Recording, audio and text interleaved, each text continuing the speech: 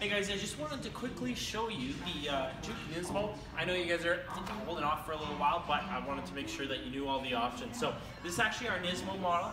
It's pretty similar. This is still our 16 compared to the 17 that you were also looking at last time. I don't know why my sales manager likes doing that, but every time they get the chance to ruin one of my videos, they'll try. Anywho, like we were talking about earlier, you do have the 1.6 liter dig turbo, great on gas, but still a heck of a lot of fun.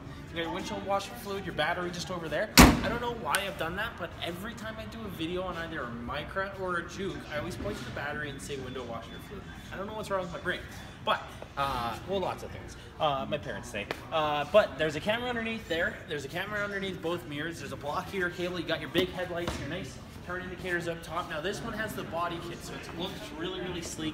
It's got the red mirror caps, and like I said, those cameras are just right there.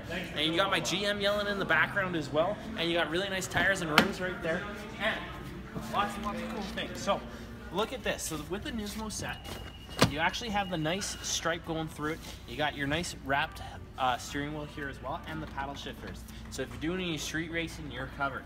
Now it is a push button start, and you got the 360 camera in it, which is really, really cool. And then the black Nismo inside with the red inlays in the seats. Rockford Fosgate sound system, absolutely great sound system.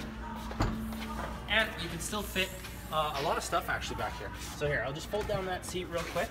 I'll move the other one forward a little bit. Or take the headrest out. It's up to you. But if you need to fit a golf bag in there, look, I'm as big as a golf bag probably. There you go. You can fit lots of stuff in here. So let me know what you guys think. Take your time on deciding, but I'd love to earn your business when it comes down to it. And the Juke or the truck's an awesome vehicle.